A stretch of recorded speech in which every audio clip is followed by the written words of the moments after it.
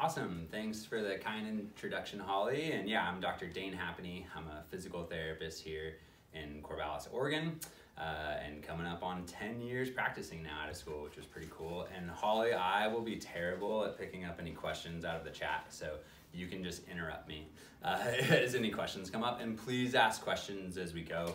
You can certainly save it for the end, but I'm fine having questions at the time when the context is there and it makes sense. So that would be a-okay by me. So ultimately today's presentation, I'm gonna go ahead and screen share for the majority of it. So I'm gonna go there and then share, and someone please speak up if you can't see what's on my screen. So this is our website, and everything in today's presentation is going to be in the patient center, and then you go down to blog, and then we have our blog linked up at the top. So rather than doing like a PowerPoint presentation, I just made this blog and I'm gonna use it as my PowerPoint presentation. And the goal is that it's a resource that will always be there on our website, and it interlinks to a lot of our other blogs that I'm going to reference in the talk. So ultimately, when it comes to caregivers, that definitely can be one of the most rewarding and challenging roles any of us will ever embrace. Some of us choose it as our vocation and career, and others of us choose to caregive for a loved one or family friend or someone we care about. Sometimes it chooses us, if you will. If you ever had a kid, you certainly qualify as a caregiver too.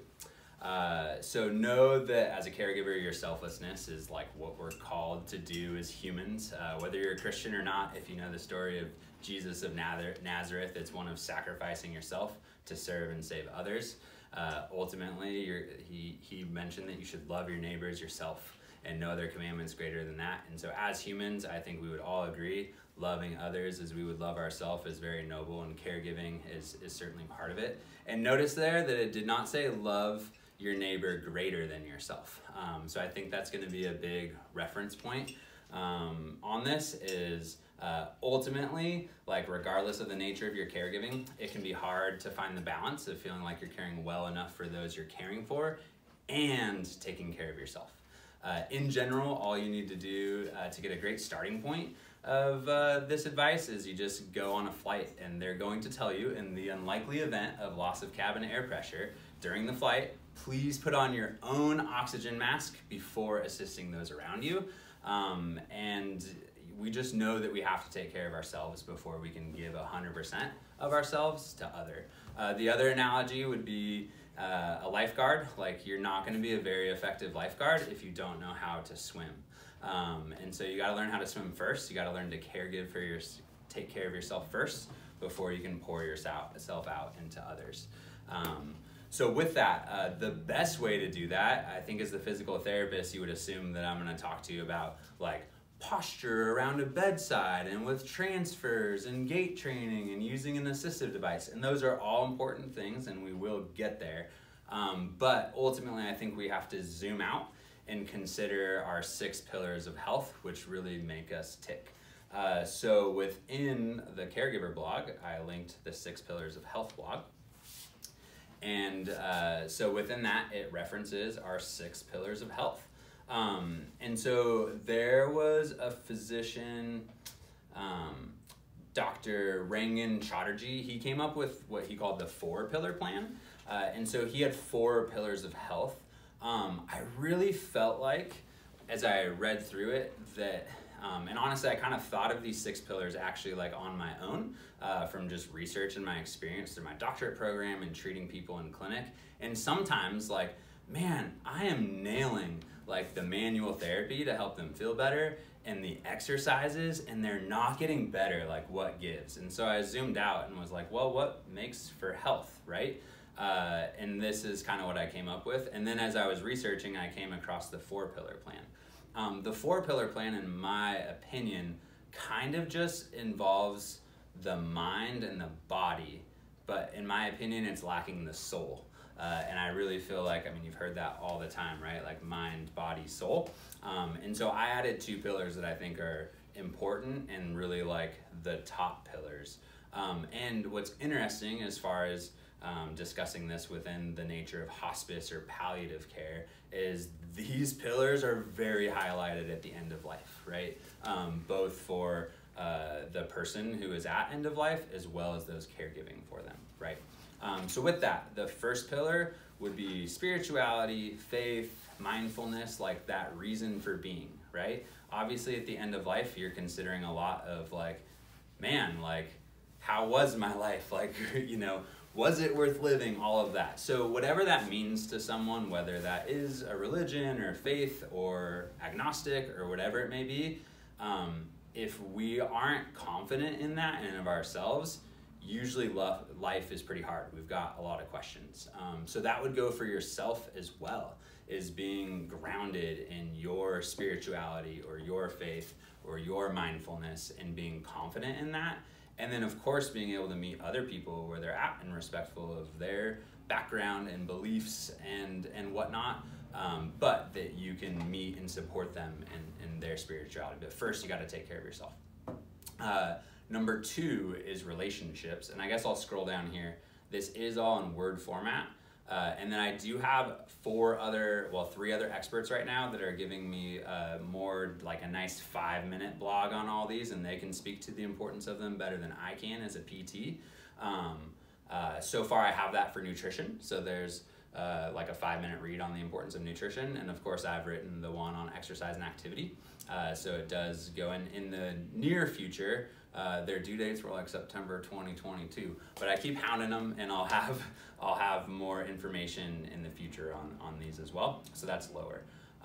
So number 2 would be relationships, right? Which of course is very important for those that you're caregiving for, right? I mean, we see the whole gamut from a very supportive family to no family or friends, right?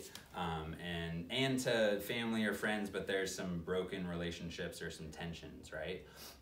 And so very important that you yourself are aware of your own relationships and you have your own support system. We've all had that like long, hard day where we've gone through some hard stuff. It's important, of course, keeping HIPAA in mind, to be able to vent and kind of, debrief and offload some of the hard things that we have to see and experience to other people. And so if your own relationships have tension, it's going to be hard to help facilitate someone else to pour into their relationships, especially at end of life. And again, it's just going to be hard for you to give 100% of what you've got. Then sleep. Sleep is very important. I kind of ordered these. It's funny. I was just having a discussion with one of my PTs today. She had tried to squeeze a long weekend into a short period of time. Flight was delayed, got back late, has had less sleep than normal, and is now 2 days removed from that, but was like, man, like, I'm feeling it today, right? And so she's given 100% of what she's got for her patients right now, but it is challenging for her. And I'm always going philosophical on stuff, right? And I was like, man, isn't that fascinating that like how sleep is, right? Like if you just had exercised poorly on Sunday and Monday, but like exercise well today, like you'd probably be feeling a lot better than your lack of sleep. Like it's hard to get sleep back until you get a few days through, right? So with that, like we can't go sleepless for much more than 48, 72 hours. I mean, I know we can, but it's not ideal. And you can just appreciate compared to exercising how terrible you would feel if you've gone 72 hours without sleep compared to 72 hours without exercise, right? So sleep's important. All of us are different as far as, 6.5 hours, 7 hours. So general average recommendations like 7.5 to 8 hours of sleep in general, but all of us are a little different. So ultimately, some keys are that you should feel well rested, and you should start to get appropriately tired towards the end of your day. And it is very normal to have that like somewhere between 2 to 6 p.m. like hour, like little sluggish that you kind of push through. That's your body starting to rev down, but you kind of get that second wind, and then you're getting tired when you would normally go to bed. In general, trying to have a consistent study. So I was just listening to a sleep expert the other day. I haven't validated this research, but literally some of the like regeneration of hormones and all of that happens within like 2 hours of when you went to sleep the previous night. So if you go to sleep at 9 o'clock, one night, but 11:30 the next night, even if you got 8 hours of sleep, like you slept until 9:30, you're actually gonna miss out on some of the effects of the sleep because of your irregularity. So regularity is very important. And there's a ton of other research. This is not a sleep presentation, so I won't go into any further detail, but sleep is important. And then stress management. I notice it's not no stress, it's stress management, right? So all of these have a bell curve, right? Like there's too little and then there's too much, and we're looking for like the Goldilocks just right? Like if you're sleeping 10 hours a day, like usually that's actually a sign or symptom of depression, right? Usually, doesn't have to be, maybe that's your go-to. And obviously if you're sleeping too little, that's a problem. Same with stress, you want the right amount of stress. I reframed my, those little butterflies coming into the meeting as that my body was preparing me to be on top and really be able to access my brain and be ready to present to all of you and be on my best effort, as opposed to like, oh man, I'm so nervous, I don't know. My anxiousness could have been too much, where I couldn't even find the words to say, or was sweating or whatever. Maybe not that some of that's not going on, but again, there's like that right amount of stress. So enough to keep you motivated and on task, but not too much that you're overwhelmed. And I think that's pretty easy to know if you're overwhelmed or if you're bored. We're shooting for the middle. And then nutrition. Nutrition's important. We simplify it to eat protein, veggies, healthy fats, and intentionally enjoy complex carbs and occasionally sugar. That's nice and well balanced. For the most part, that's gonna help you regulate your blood pressure well, get the nutrients you need, and have it be sustainable, because like you can say yes to the donut that your coworker brings, or like the little extra flavor in your coffee, or the birthday cake, right? So you can do some of those things that make relationships feel very natural, and it's just a good balance and it's sustainable, as opposed to avoiding those things and then, going over the deep end and overdoing those things because you're like, well, tomorrow I'm starting again, I'm not going to do any of this. So that sustainability is huge. And then lastly, exercise and activity. Before I go there, what I want to acknowledge is that when we talk about balance, right, like that's kind of one of those, maybe prior to COVID and pivot, balance was like a key word that a lot of people would use and tie on to. And I think what's important to recognize on balance is I really think of the scales, and like when you just barely remove something off one scale, you kind of get this over dropping, but it ends up like leveling out, or when you add something. And really in my own personal life, I've just learned that balance is like on average, like when I zoom out over the course of the week and the month and the year and multiple years, that on average I've been pretty balanced. You can look at this like kind of these 6 pillars, right? And I'll give you an example from my own personal life.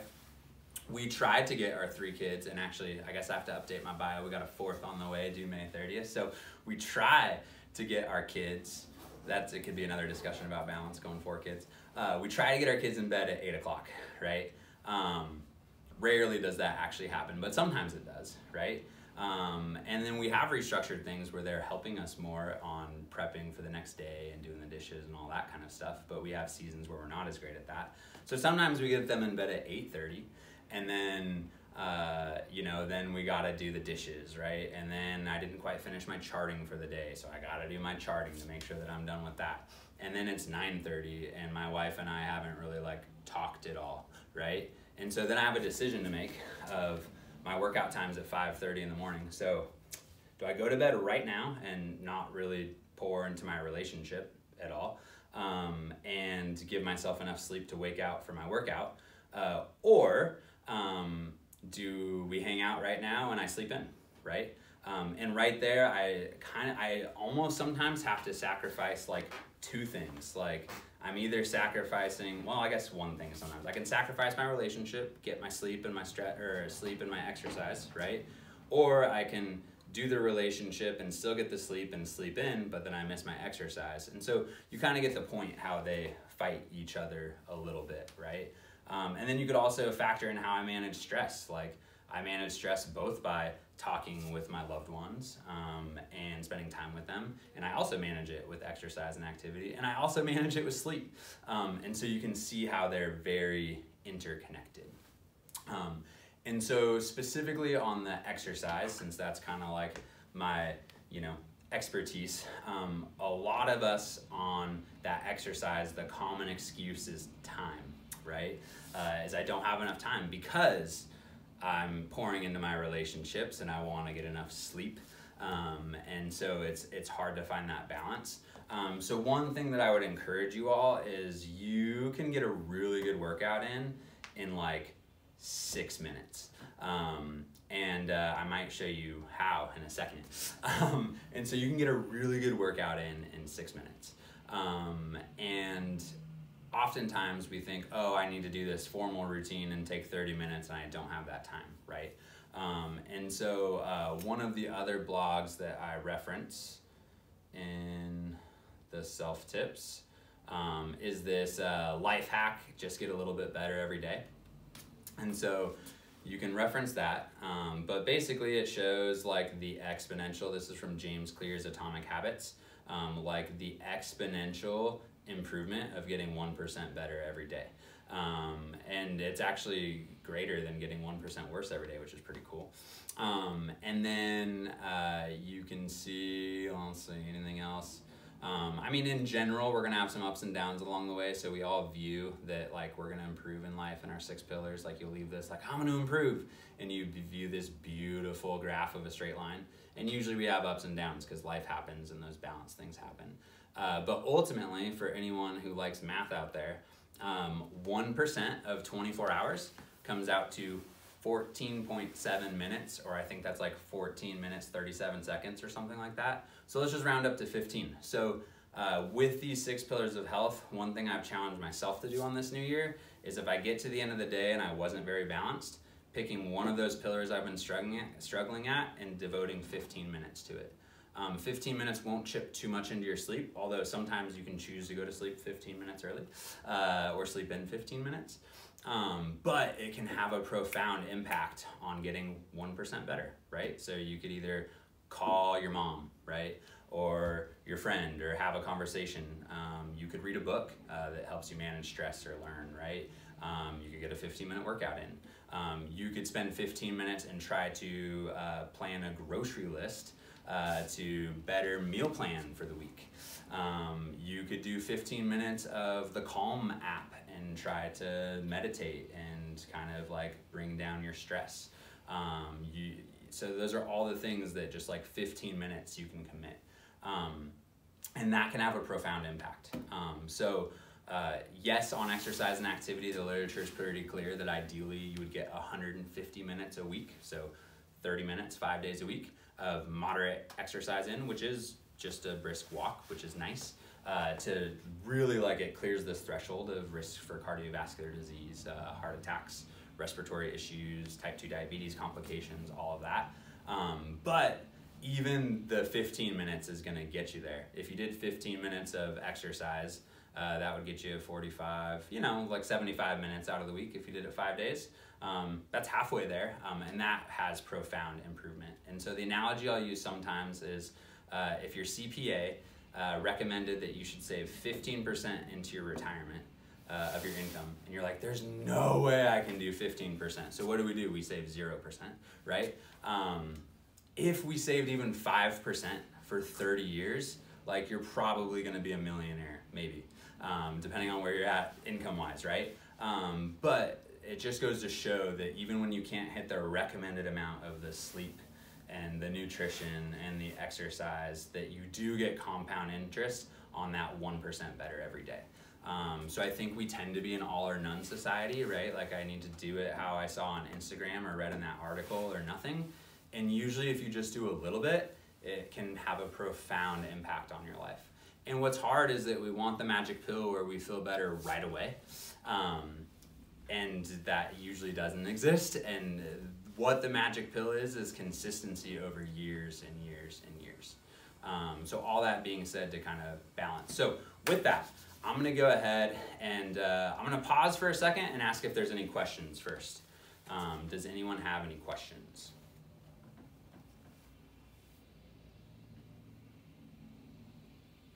I don't have any questions in the chat yet, but Okay. we can give a minute for anybody to Yeah. pop something. Maybe I'll inspire you. In the next minute, if we don't have a question, we're going to do a 6-minute, every minute on the minute workout. So, optional, of course. But I think I'd like you to feel what you can do in 6 minutes. I have a question. Are the 6 pillars in any specific order? Yeah, so I prioritize them based on my evidence-based practice of what I feel like is most important. And evidence-based practice, by definition, is a third, what does the literature say? A third, what is your experience as a clinician? And then a third, when you're interacting with a patient, what is that patient's values? So in this case, I guess I'll use my own values, but I really have extrapolated the values from working with thousands, tens of thousands of people over 10 years. And again, just having that trial of error, right? Like, hey, you're doing better, what are you doing? Oh, like it was actually you getting a therapist and working through some of that stuff that helped. Like, oh, you actually started sleeping better. Oh, you changed your diet and you're eating less inflammatory food. Like, oh, you got a super deep tissue massage. Like, oh, it was actually maybe me a little bit, but you also doing your stuff, right? And so it's really been that balance. But it really has seemed to be like, if someone is like just lost a loved one, right, or someone close to them, we can all appreciate that exercise in that moment probably isn't going to be terribly helpful, right? What is helpful is, again, you're leaning into like your reason for life and living and purpose and talking to others about it and probably getting a good night's sleep, right? And all that will help you manage your stress. And so I feel like all 4 of those, like that's the time where it's okay to do DoorDash 3 times, 3 times a week, or fast, right? Some of us lose our appetite. And I would say that has less effect as well as the exercise than having that reason for being, having those relationships, getting your sleep. So I did order them in order of importance, and kind of how long you can go without those things being bad before life is hard. So good question. But I do view it as a circle and overlapping Venn diagram. So yes, I put it linear, but they are all very important. Any other questions? All right, okay, so we're gonna do a 6-minute, every minute on the minute. In the blog, actually, I linked this time-based workouts, and it has an every minute on the minute, which basically means you do an exercise every minute. It has what is called a AQAP, which is as quickly as possible. So you just say, hey, I'm gonna do these exercises this many times as quick as I can. That definitely gets your heart rate going. And then there's an AMRAP, which is as many rounds as possible, which is basically like, hey, I'm going to I'm gonna do these 3 exercises, this many sets. I'm gonna try to do it as many times as I can in 6 minutes. And so like there's really no excuse to not do an AMRAP during your day, because literally you can pick the time. I mean, you can do an AMRAP for 1 minute, right? That won't be as hard, but even a 6-minute AMRAP, like literally you're only resting as you need, like that's gonna get some cardiovascular effect, and again can have like exponential impacts on your day compared to 0 minutes of getting your heart rate up, other than maybe, you know, being stressed. And then a Tabata is a style of workout where you do 8 rounds of 30 seconds, so it ends up being 4 minutes, right? Usually people link some Tabatas together, but basically you work for 20 seconds and then you rest for 10 seconds. So that's a nice style. And actually, you know what? I was gonna do an every minute on the minute, but I think I'm gonna swap and we're gonna go with a Tabata, because that's only gonna take 4 minutes, which is like pretty sweet, but it's gonna probably have slightly less rest. So question come up. Yeah, let's hear it. Someone who wants to avoid the exercising, I like it. Let's hear it. Let's get the question in. It's a question about sleep. Mm-hmm. You were talking about sleep. Does the sleep have to be continuous to achieve the rest? There's a lot of situations with caregiving where you may need to wake yourself up to yes. like turn patient or. help them? So first and foremost, I will qualify. I am not a sleep expert, so that is it's out of my scope to give you like the scientific answer on that. What I can provide you is my evidence-based practice based on it, which is what I know to be true from the literature. And to be fair, most of my literature would be level 5 evidence, which is expert opinion, because I've learned most of my stuff on sleep through podcasts and that kind of stuff that I've listened. They are often referencing level 1 evidence of systematic reviews and meta-analysis, but I am kind of taking their word for it and not vetting for it. So yes, interrupting your sleep is not ideal, because it is going to interrupt your deep sleep as well as your REM sleep, and that is going to affect that cycle, and that is where some recovery and healing occurs. So yes, it's not ideal, but you know, still trying to get the sum of sleep is definitely going to be your best bet. And sometimes that does look like a 2-hour nap when you're no longer caregiving for that individual. So so yes, it's not ideal, and that probably should have been something that I should have referenced up front, is recognizing that a lot of people working through night shifts with people, like 12-hour shifts, right? Or maybe even your own 24 hours, right? That can be hard, and it can be then hard to have your consistency, right? So it's not ideal, but I think a good chunk of the battle is recognizing that and knowing that you still have 5 other pillars of health that you can tweak and refine to like still try to improve, have a well-rounded health as best as possible, even though your sleep pillar isn't ideal. So, and man, if anyone has a sleep expert they can send my way, I've reached out to like every sleep expert in the Valley, and everybody just ghosts me on responding to an email to write our sleep pillar blog. So if you know of someone, please email me after. Any other questions? Okay. There's plenty of time for questions afterwards. So we're gonna do a Tabata, where you'll be able to see in like basically 4 minutes how you can get a sweat going and get some muscle working. So there's a dime a dozen like apps out there, and there's also this app called a stopwatch that works great. But it's kind of hard to see on the screen here, but there's Smart WOD Timer, WOD being workout of the day. It's in Google Play Store, Apple iStore. So you hit that, you got the Smart WOD Timer. I'm not sure if it's backwards on your screen like it is on mine. And then if you go out of it, right now it's on an every minute on the minute for 10 minutes. I had a patient do that yesterday. So if you go back to it on the home screen, it has the various time-based workouts. So it's probably hard to read there, but there's an AMRAP. There's a 4 time, which would be in as quickly as possible. It just runs the timer. There's an EMOM, and then there's a Tabata, so lucky us. So we're gonna click on the Tabata. I might mess this up because it has rounds. The traditional Tabata is like 8 minutes, but I'm gonna shoot for 8 rounds because I think that might be 8 rounds of 30 seconds.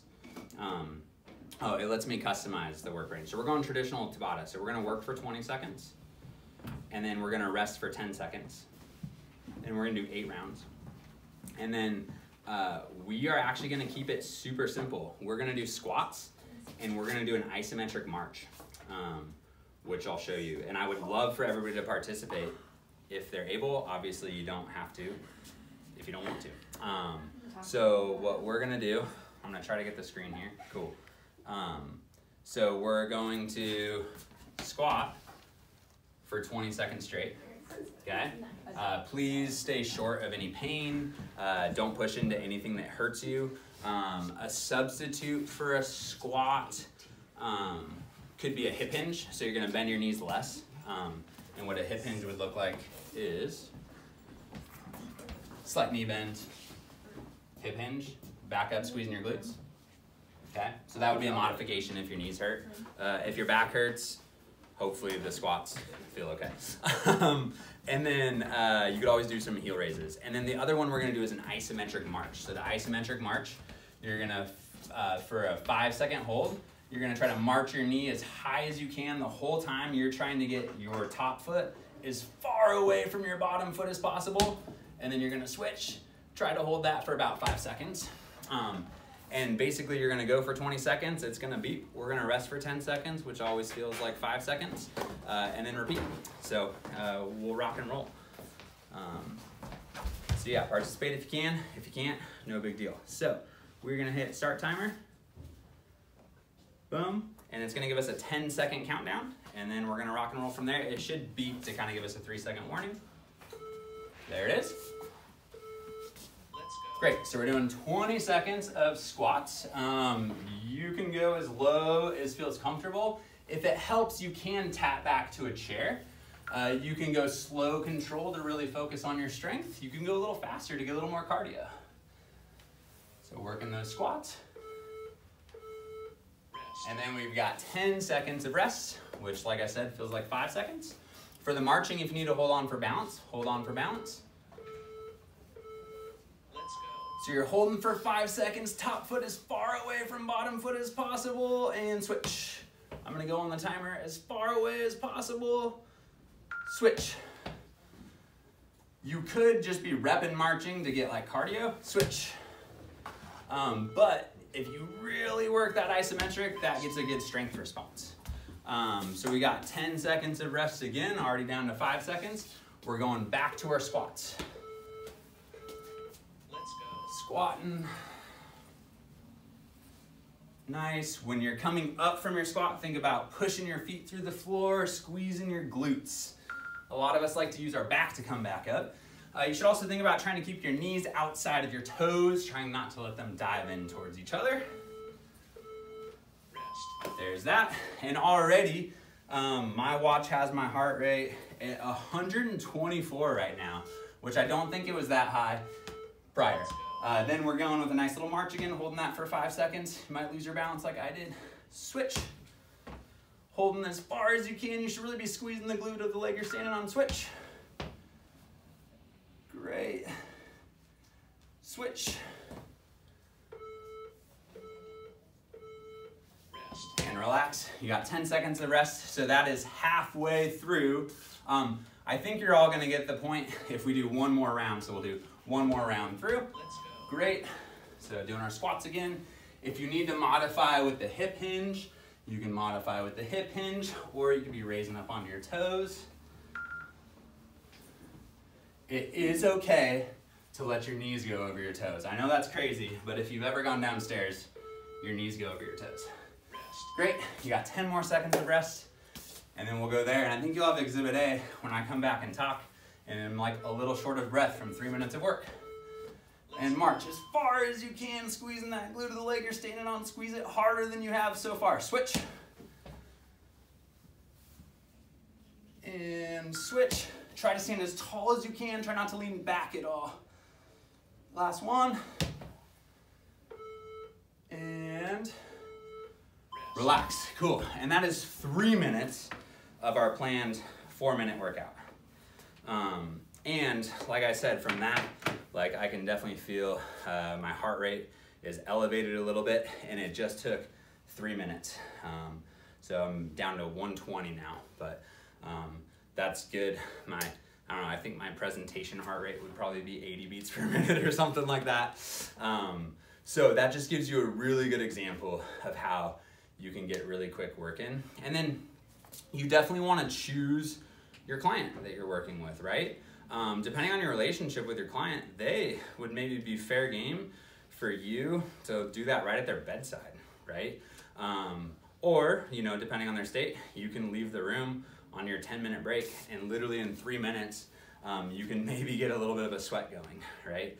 Another option, if you wanted to really ramp that up, is you literally could have just done like, I'm gonna switch it every 30 seconds, and you could have for 2 minutes straight just done squats for 30 seconds, alternating march for 30 seconds, squat for 30 seconds, and like you can get a good workout in literally 2 to 3 minutes. Physiologically, all of you that participated, you now have more serotonin, more dopamine, more norepinephrine, more endorphins flooding through your system right now. And if I were to just list off common antidepressant medication is a serotonin reuptake inhibitor. It's literally trying to figure out how to get your body more serotonin. Our common pain killers are literally trying to block your body from reabsorbing dopamine. So they're like literally trying to get your body more dopamine. So these are natural painkillers, mood enhancers for our mental health that are endogenous within our body, and it's just a matter of getting them. And you can get, it kind of sounds funny, but instead of taking a smoke break, you can take a exercise break to kind of get your hit, for lack of better words, of those things. And then I will always throw the disclaimer that some of us, based on our own body's anatomy and whatnot, exercise and all those other things, that's great, they're a nice compliment, but sometimes we still, it's totally appropriate to need some medication help to come alongside and make it even better. But if you can appreciate, usually medications we can only take so much because they're side effects. The side effect of exercise is time and sometimes some pain if we overdo it, but honestly that's probably uncovering something where we would have gotten hurt doing some yard work or caring for someone in the first place. So then it's like, oh, I better get more mobile or strong. Yeah, so that's the that's that, and that's pretty much the summary. I actually that's in the time base. In the time base, I actually have that app I just used linked. Some other resources on our website. We do have our 7 foundational movement patterns blog. So if you were looking into like, how can I get a full body workout? Number 1 is just move, get your heart rate up. And then there's 6 primary movement patterns that you can train for well-rounded health. And especially as a caregiver from the physical front, it's kind of the whole body, right? Like you need to use your legs to help lift and transfer. You got to use your arm to reach and move lines and care for them and dress them depending on their needs, right? And so it's really full body, so we should be full body strong. So that 7 foundational movement patterns helps simplify that. And it's full of exercise videos through our YouTube video and a chart actually that shows like them and kind of easiest to hardest. And then I did link our gardening and yard work tips and resources. And the reason being is that gardening and yard work tends to be a bunch of bending, lifting, reaching, standing. And so, you know, it basically has a lot of the tips that you would need. And then also on our website, the one thing I didn't talk about at all was flexibility, which is an important aspect. You could be the world's strongest person, but if you're tight, you can only move through so much range of motion. So mobility is important, and that blog kind of helps hit that as well. So there's that. I was kind of, there's a playlist. I was a little distracted by the leaves. So there's leaves, there's how to properly perform yard work and gardening down low, which would kind of be your squatting and lifting, working down low again, and then up high, so that would kind of get your like reaching and everything. So that's a resource on there as well. And then, yeah, the last summary we do have on our website, educational resources. And so it has some pain resources, some pelvic health resources, kind of our acronym for helping manage injuries, 6 pillars of health, how hard to push with exercise, 7 foundational movement patterns, our YouTube playlists, our exercise video library on our website, which is just our YouTube on our website, and then the blog, which would take you straight to this too. So that's on there as well. And then as well as we're always posting this kind of content on social media. So you can always follow us on any of our social media platforms as well. Lastly, the thing to talk about too is you can apply these concepts to those you're working with. I recognize on the hospice and palliative care side of things, right? Like we're definitely focusing more on comfort, right? But if you can appreciate some of those things that I just listed, serotonin, dopamine, like all of that are usually medications that people towards end of life are getting, right? And so maybe it looks different. Maybe you do the AMRAP we just did, and if they, mobility-wise, are in their bed, maybe what they do is they do bridges where they're digging their feet in and they're lifting their hips up, right? And then for the march, they're just laying down and they're alternating doing a march while they're in bed, right? And so they could literally do the exercise with you and you're modifying. And then yes, you do want to pay attention to energy conservation, right? So that Goldilocks, like you want to make it so that it's depending on them. Sometimes it's just going through the motion. Sometimes a little challenging, right?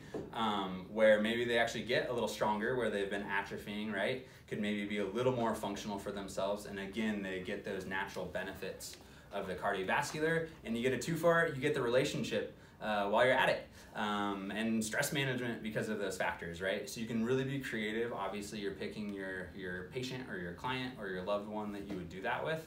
But it can also be an encouraging thing where they literally have kind of a label that says like, you're not going to get better, right? And they can have just these little things of getting better, and be aware of, obviously they have a ton of factors affecting their sleep and their relationships and their faith, right? And their stress management and their nutrition, like if they're relying on a G-tube, right? Like, so recognizing that and even educating on that and like kind of justifying, like, of course you're feeling terrible. Like, look at all these 6 pillars of health that like you can't address well right now.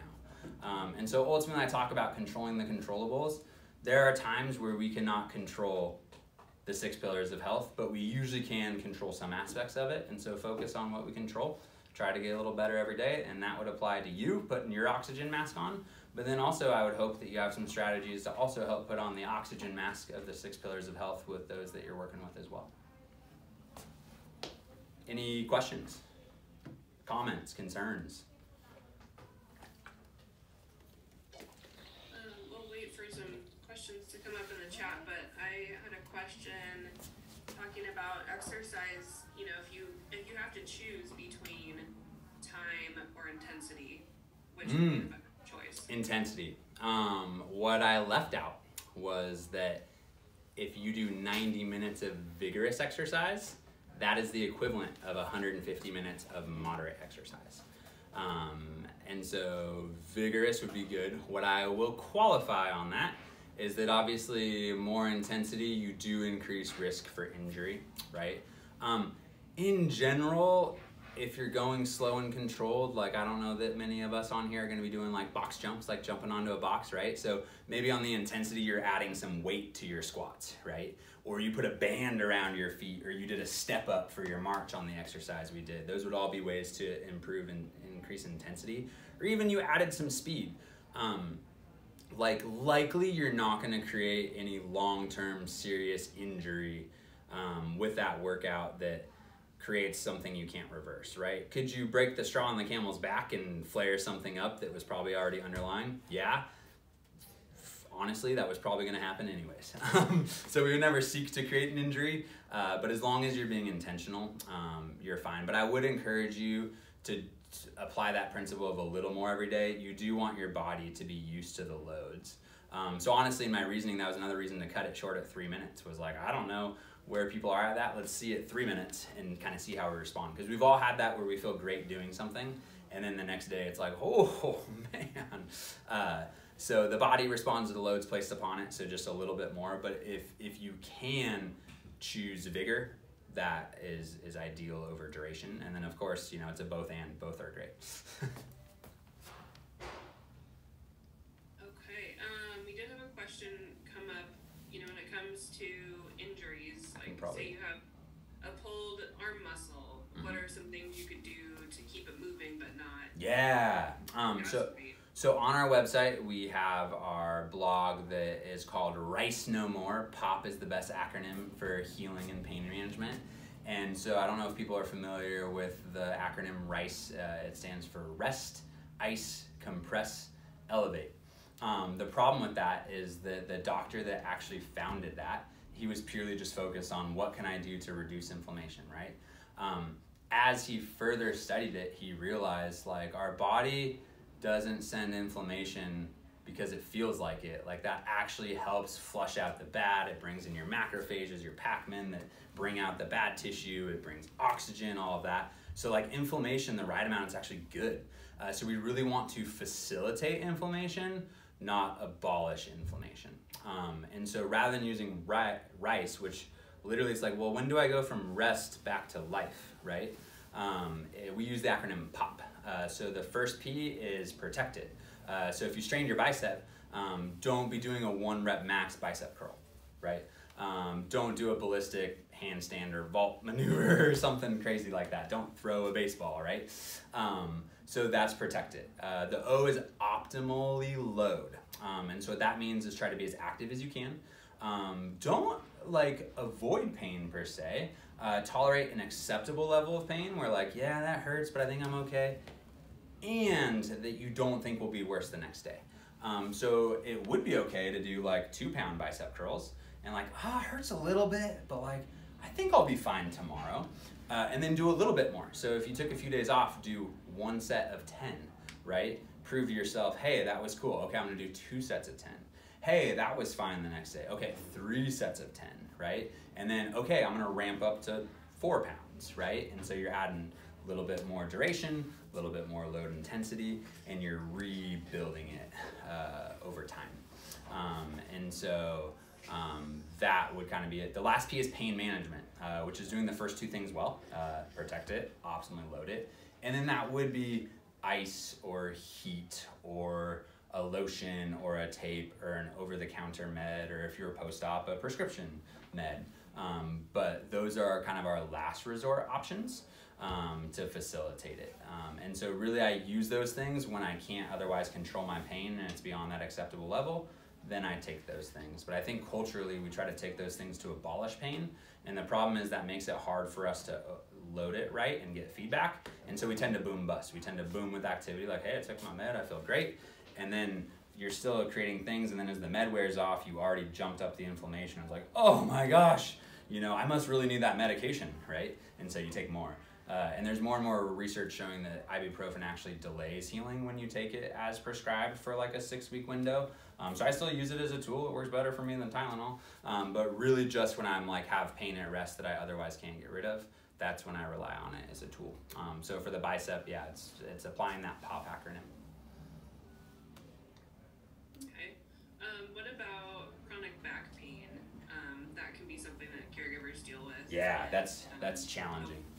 To keep moving and manage that. So we've thrown billions of dollars researching chronic back pain, and I would love to think that it said, hey, if you see a PT that can crack your back, give you some good manual therapy, and give you some targeted exercises that are what you need to feel better, that's the gold. That's not what the literature says. What the literature says is that if you exercise within that POP acronym, that's your best treatment. And in conjunction with the other pain management things we talked about. And my bias would be, of course, if something is tight, like you could probably improve your flexibility and strength, but ultimately it's that. What I will say on that with a caregiver is there's a lot of bending over at bedside or whatever it may be. Honestly, it's what I tell my throwing athletes sometimes, like throwing is hard on your shoulder. Like caregiving is hard on your back. And so there's gonna be some times where it's gonna be sore. What I will say is societally, because back pain is so common, has a prevalence of 90% lifetime, so 9 out of 10 people will get it, which I have no idea how 10% don't. I've experienced back pain multiple times in my life. But just like you would expect muscle soreness when you use your calves for a hike, like you should expect probably some muscle soreness with that. And so there's a difference between soreness and injury, right? So I like to say hurt versus harm. There's a difference between something kind of hurting versus that you harmed a tissue. And what's cool is that if you did hit the right amount, guess what? You actually got your back muscles and your glute muscles stronger. You're gonna recover from that, and then you're gonna come back stronger from it. And so ultimately, if you can have some targeted exercises, so a combo of the stretches and the core strength to take stress off your back, but also some back and glute strengthening to have your back be able to tolerate more stress. I call that kind of burning the candle from both ends. That will set you up for success. What's hard is in order to get stronger, you have to challenge the fatigue, and your job or caregiving for someone outside of your job is already taking it to fatigue.